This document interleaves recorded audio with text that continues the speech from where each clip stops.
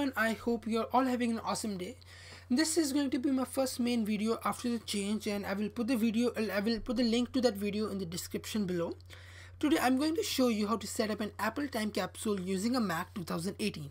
For those who would like to set it up using iOS device, I will be making a video later on about that, along with factory resetting your time capsule, enabling time machine backups, and a lot more. So basically this is going to be a time machine series.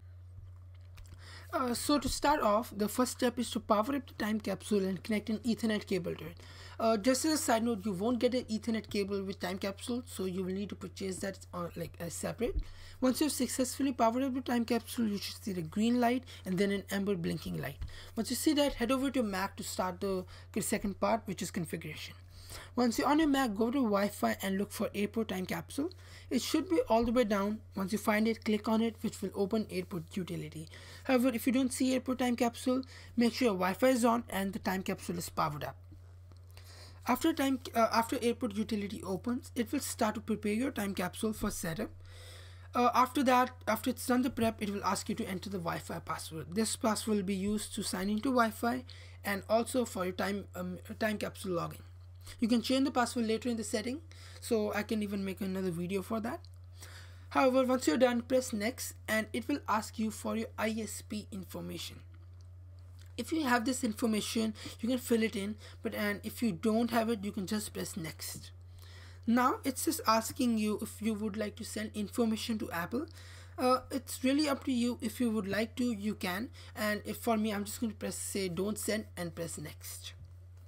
Now it's going to create your network. Just as I know, this might take some while, so please make sure you don't turn off your time capsule or your Mac. After it's done the setup, it will turn back on and you should be able to see your time capsule on the internet, but you will see a red dot with the number 2 inside. What it is saying is that there are 2 errors. We can click on the time capsule and then on the status to check the errors.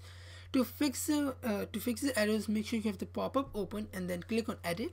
After that, you can see the different tabs on the top, or go into the open the network tab, then where it says router mode, open the drop down and then click on off, which is basically turning on bridge mode. Then click on update and continue. Your time capsule will restart and then there should not be any more errors. If you do see any errors which you're unsure about, then you can contact me and I can try to help you out. Also, only do these steps, the turning on bridge mode steps, if you see any errors. If you don't see any errors, there's no point of doing any of those steps. Now, once your time capsule is back on and connected, you should see a green dot beside your time capsule name.